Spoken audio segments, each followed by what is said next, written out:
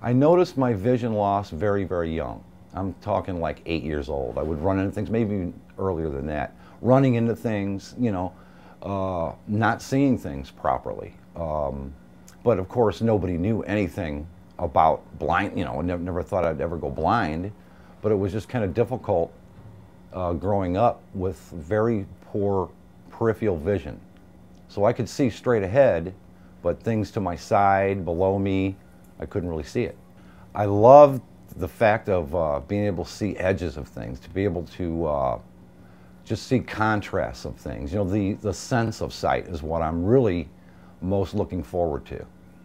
Retinitis pigmentosa is a hereditary retinal degeneration in which the cells that gather the light, called the photoreceptors, unfortunately degenerate during a person's young age. And so what begins to happen is they start losing their nighttime vision, and then over time their side vision gradually narrows down so they're left with tunnel vision. And in about 1% of patients, the visual loss is so bad that they lose all sensation of light. This is a model of the Argus II implant, which is totally self-contained around the eyeball itself.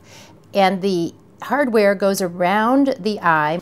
It then is connected to this electrode array, to this piece here, which is the part that sits on the retina and stimulates the retina. And if you look closely, you'll see that there's 60 little dots here. These are the electrodes that sit on the retina and that will stimulate it with electrical impulses. So the patient wears a camera on their head, and this camera then translates all of the objects it sees into light and dark.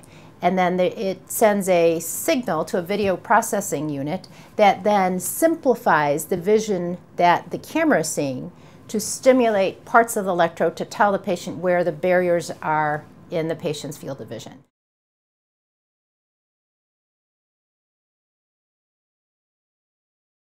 And there's somebody right there. And that's our videographer. Yeah, hello, videographer.